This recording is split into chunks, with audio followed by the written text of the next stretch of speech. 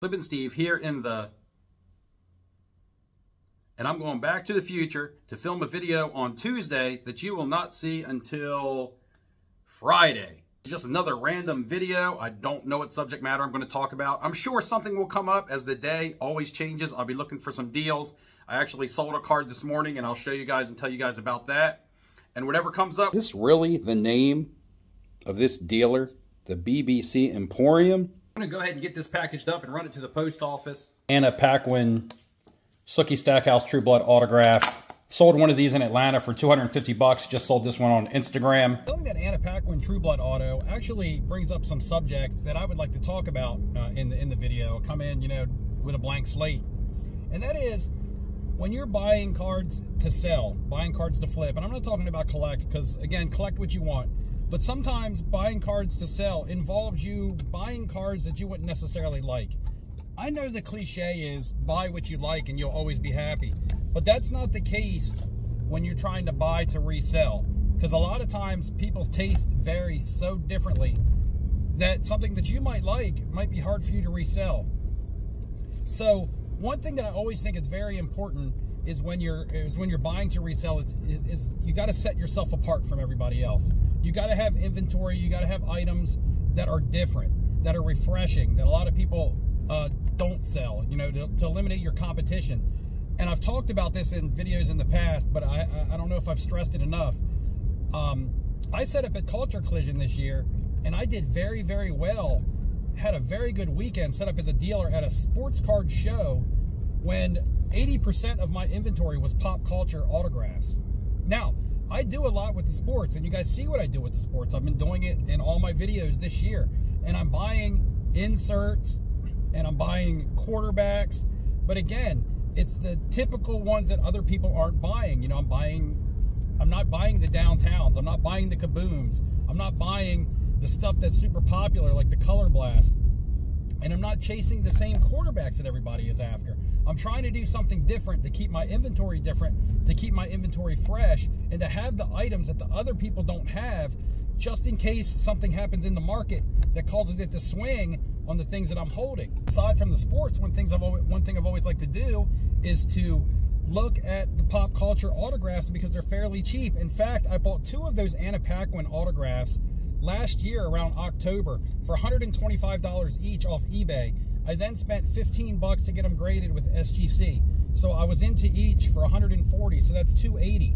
I sold one for cash in Atlanta for 250 and the other one on Instagram just now for 205. So you do that math where I was 280 in on both of them and I just got, what, 455 out of both of them. So that's a really, really good percentage return on a card in such a short period of time. And I just went into that post office and the line in there was longer than anything that you would buy at the BBC Emporium. To stress, I'm not telling you guys what to do, what to buy, how to spend your money. I'm just saying, if you are buying cards to resell, just think outside the box every now and then. Don't buy the typical same things that everybody else is buying to sell, because when you go to sell, you're going to have so much competition. And you may look at a card and you might be like, man, I don't know if anybody would want to buy that card.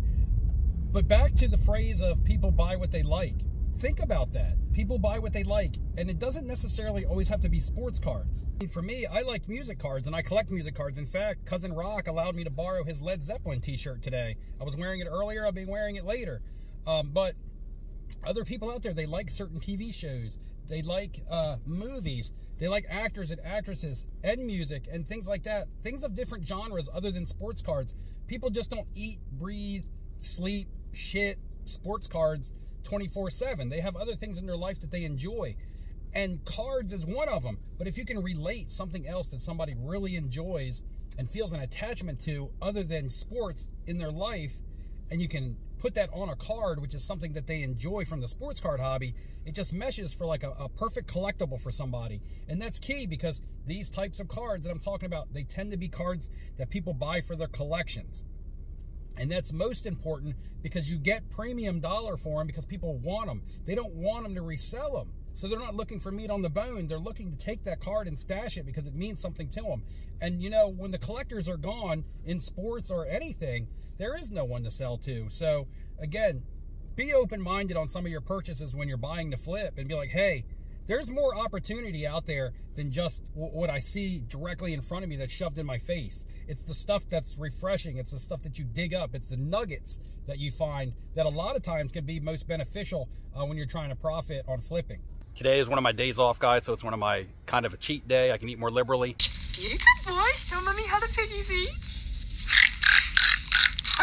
There's this Puerto Rican bakery and restaurant here in my town. I'm going in here to get some food. Man, it's going to be amazing.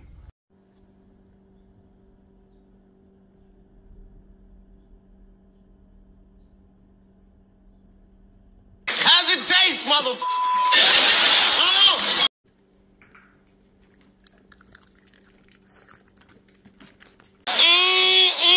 Bitch.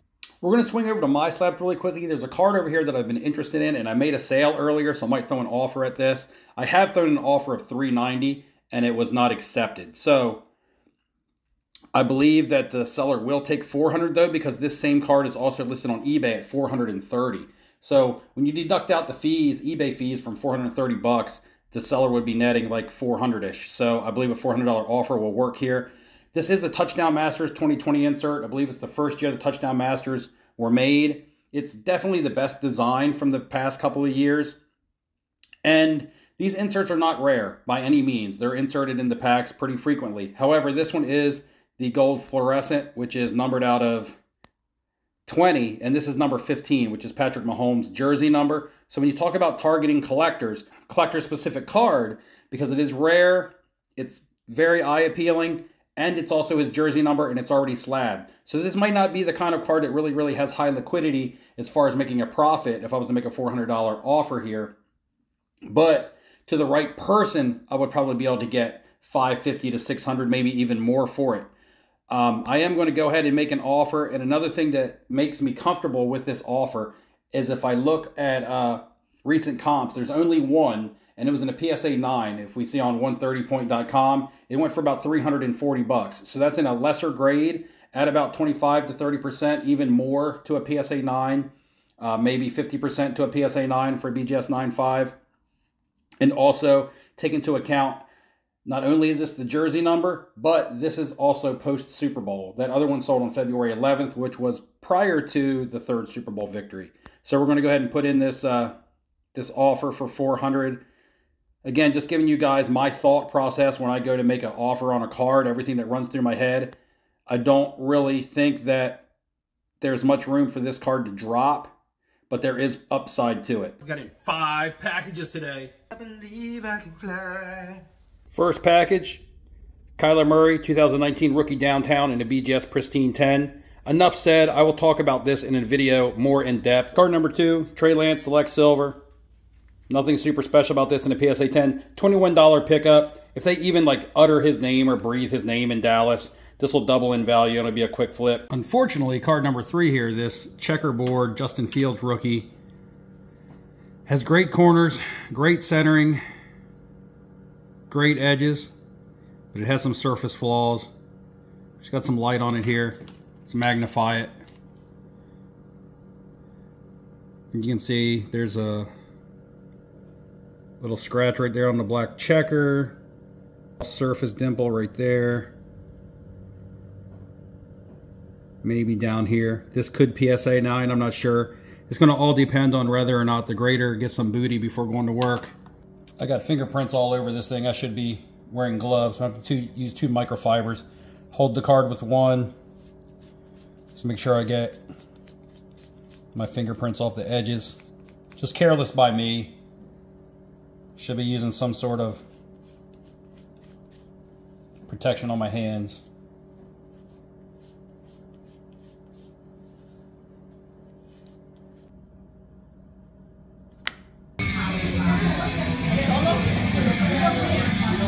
After grading out that Justin Fields card, I figured I'd meet one of my friends downtown for a drink. Just had a beverage. Quick update on the Patrick Mahomes on My Slabs. That deal did close, so $400. As you can see right here, closing the deal while I'm out with my friend. We're gonna go grab some food. folks, I'm here at the specialist to get my foot finally looked at. If you remember Das Boot from Atlanta, been having foot issues since the beginning of January, so I've just been toughing it out. Here to finally figure out what's wrong. And I also have 2 packages that came in yesterday that I still haven't shown. We'll get to those. And my mail hasn't arrived for today, so there might be more on top of that.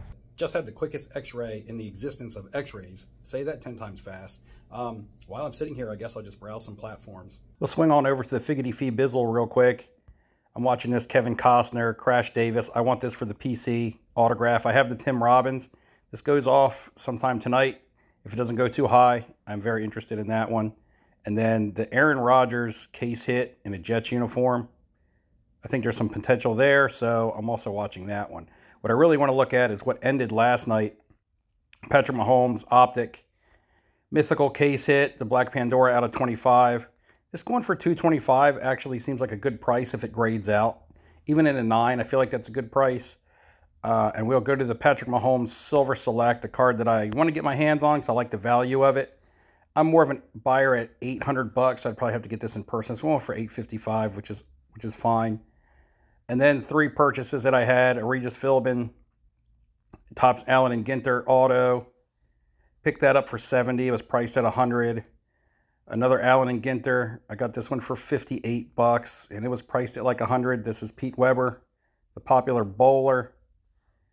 You know, just thinking outside the box a little bit. I don't just talk about it. And then a Tom Brady insert. This is a Panini Legacy Under the Lights Gold. It's numbered out of 20, and it's in a PSA 10, and it's only a pop 3. And this was listed for $275, and I was able to get it for $125 after offering $100, being countered at $150, settled at $125.